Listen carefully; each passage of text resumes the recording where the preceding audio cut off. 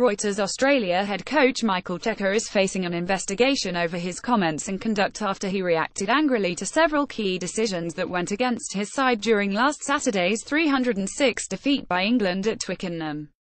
File photo. Rugby Union Autumn Internationals, England vs Australia, Twickenham Stadium, London, Britain, November 18, 2017. Australia head coach Michael Cheika. Reuters. Shanna Mackay. World Rugby referred Cheika to the Autumn International's disciplinary body after the 50-year-old walked down to the touchline to protest decisions and exchanged words with supporters.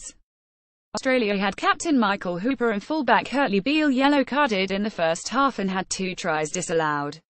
Following various media reports and a referral from World Rugby, the disciplinary officer for the Autumn Internationals is investigating comments and conduct attributed to the head coach of the Australian national team, Michael Cheika. The disciplinary body said in a statement. An update regarding the investigation is expected to be issued later on Tuesday. Australia play their last international for the year against Scotland on November 25. Reporting by Aditi Prakash in Bengaluru. Editing by Peter Rutherford. Standards to Thomson Reuters. Trust principles.